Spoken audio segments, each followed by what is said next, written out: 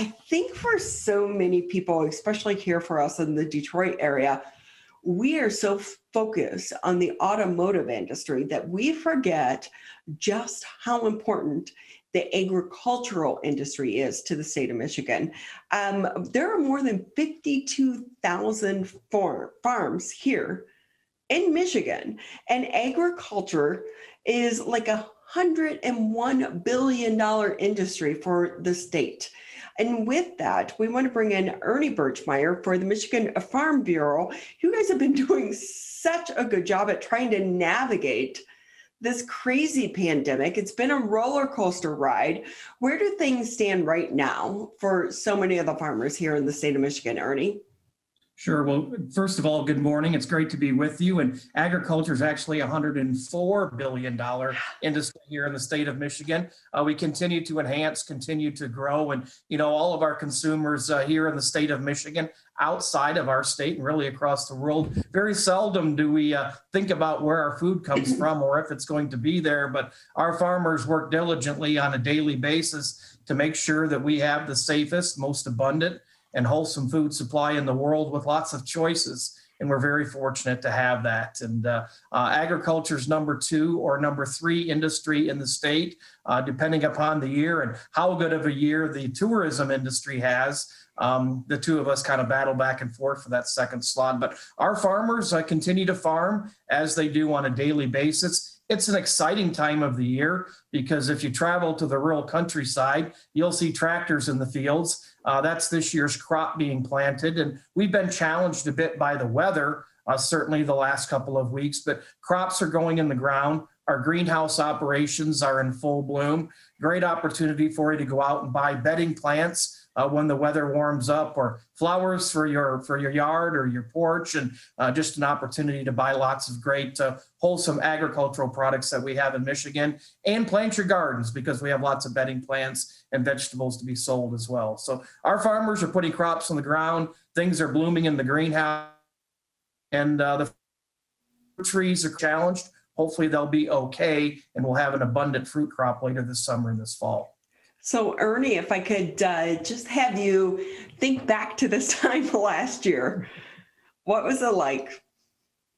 A year ago right now, it was challenging. I told people it was one of the more challenging times in my career at Michigan Farm Bureau. I was actually doing 5 to 7 media interviews a day regarding the impact of COVID on farming and on agriculture and the food supply.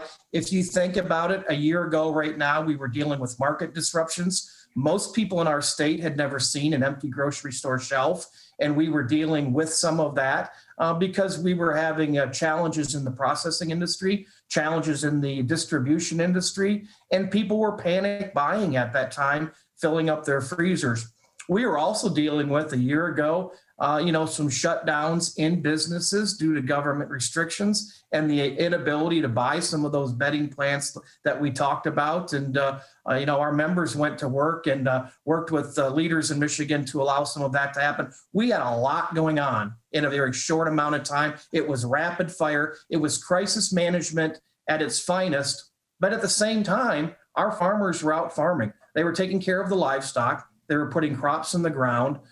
They were working to protect the environment. They were growing this next year's food supply and food crop, not just for their livestock, but for all of our consumers as well. And that's the beauty of agriculture, is that we keep moving forward because we know we have to produce the food and fiber for our consumers, not only here in Michigan, but outside of the state as well. So it was rapid fire. It was challenging. Some days frustrating, some days exciting. Okay, because you never knew what was going to happen. But the steady and the constant is that our farmers were farming. One thing, though, I think Americans, they were forced to stop and think about their food supply and where it was coming from. So you hope that going into this year, they are really supporting local farmers even more so this year than years in the past, because we also know one of the troubling spots last year around this time, our neighboring states were more open than what we were. So that kind of, also hit that supply chain as well. But now that you feel like you have a chance to breathe, Is it business as usual or not quite there yet? I would say, yeah, business as usual, but with cautious optimism. We know we're going to continue to deal with challenges, and we don't know what the next COVID is going to be. Let's hope there isn't another COVID and we don't have to go through another challenging situation like this last year. But our farmers deal with crisis, ongoing. We are in a worldwide market. We have to remember that 95 or 96% of the world's population lives outside of the United States, and we are constantly challenged by international trade issues or energy issues, leadership issues between countries. And those impact our farmers and their markets on a daily basis. Right now, for instance, and the weather. Let's not forget about that, because the weather is impacting crop availability and crop progress in South America, which has had a dramatic impact on crop prices here in the United States. Our corn and soybean prices have gone up significantly,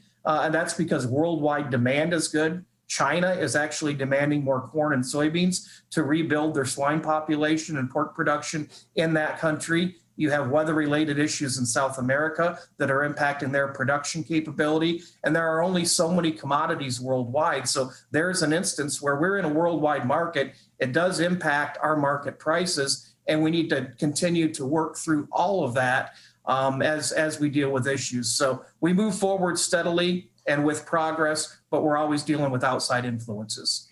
You're listening to 89.3 WBLD Orchard Lake, 88.1 WBFH Bloomfield Hills, and we're speaking with Ernie Birchmeier here on the MegaCast. He is with the Michigan Farm Bureau. With that, Ernie, from the outside, it feels like you have a friend when it comes to Debbie Stabenow and her legislation pushed in DC and trying to support the farm industry. I believe she has a new bill that she is pushing forward to try to give you more flexibility over is it cover crops? Cover crops. What exactly is that? What are we talking about here? I'm not a farmer. I'll be lucky if I can get my herbs to grow this season. That's okay. Let's. This is all relative to climate change, to carbon sequestration, to how we deal with continuing to protect the environment from an agricultural standpoint, and how our farmers play into that equation. It's important to note that our farmers around the state are really the original environmentalists. If we don't take care of the environment that surrounds us, we don't have a farm to farm and a farm to pass on to our next generation. But we all know the amount of discussion that climate change, greenhouse gases, carbon sequestration are getting right now. Our farmers have the ability to sequester a lot of carbon on their farm operations because of the plants that we grow, the forest land that we have on our farm, and yes, putting cover crops on those fields during the wintertime to help with soil erosion and potentially sequester more carbon. And Senator Stabenow is has put together a bipartisan piece of legislation that calls on voluntary-based, incentive-driven programs that are based upon on sound science. And isn't it great if we could implement a program such as that would reward farmers for additional environmental protection based upon those principles? So she realizes the need to work together, and working together, we can solve a lot more problems than we can by just one side or the other going it alone. So with that, Ernie, I'm wondering, why has this been a sticking point until now?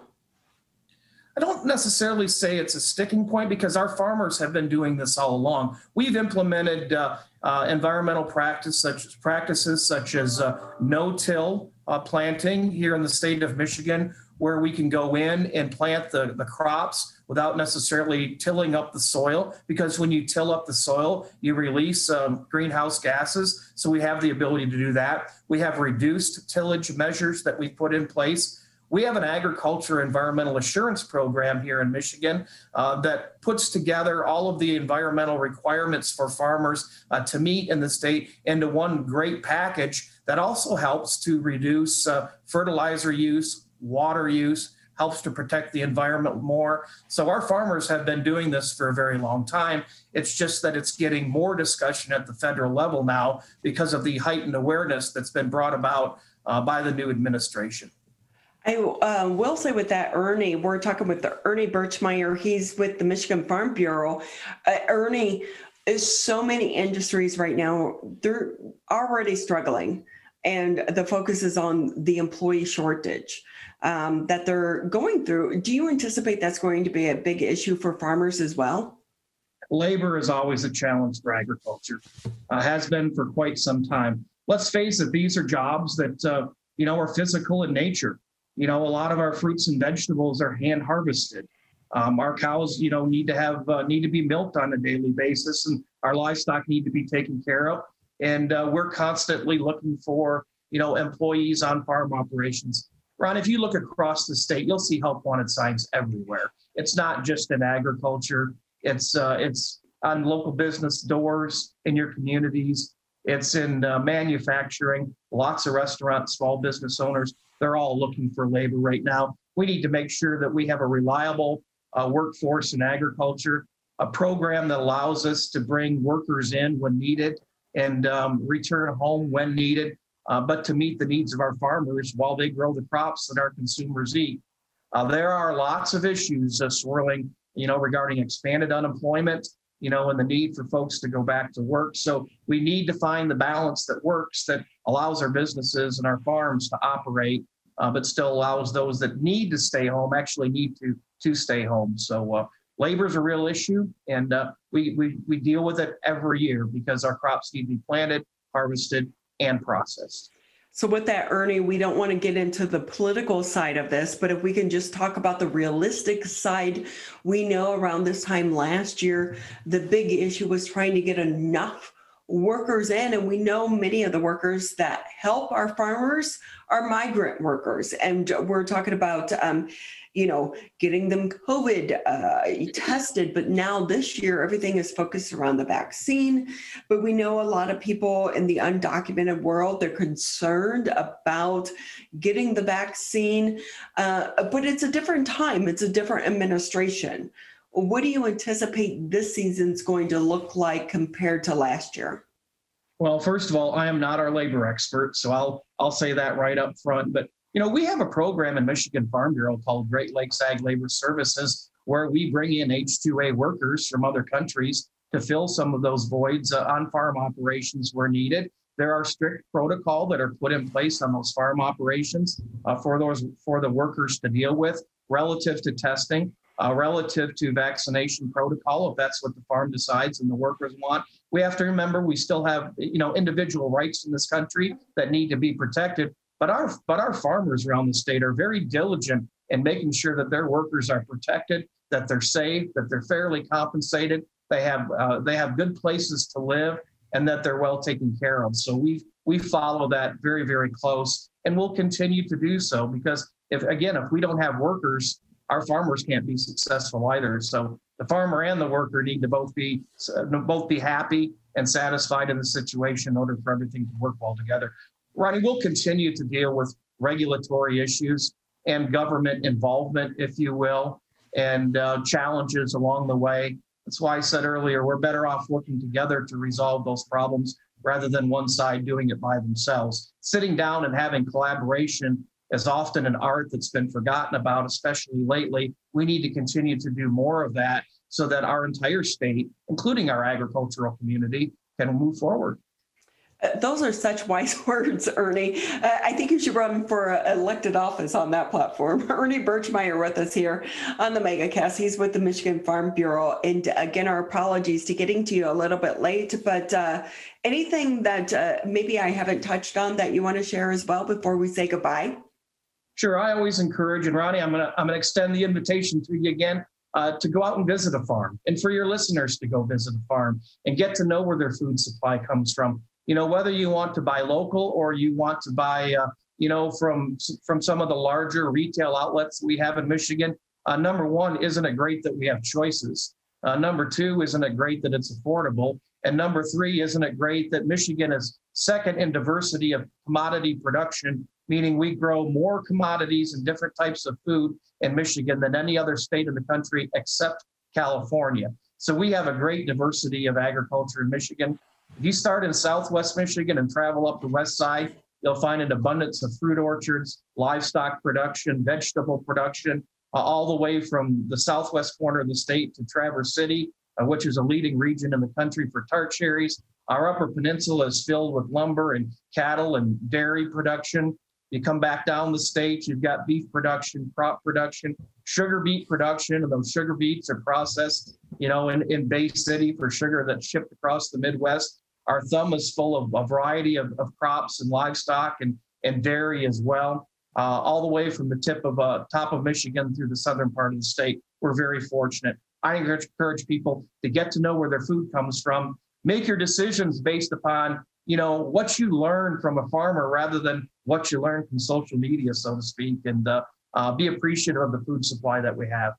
It's so true, Ernie. And with that too, if you go to the farmer's market, you go to Eastern Market, Oakland County, any farmer's market, take the time to speak with the farmers, because we know they are directly involved in what they're selling there and what lessons all of us have learned throughout this pandemic. And hopefully the silver lining is that we appreciate our local farmers as well. Ernie, it's always great having you with us.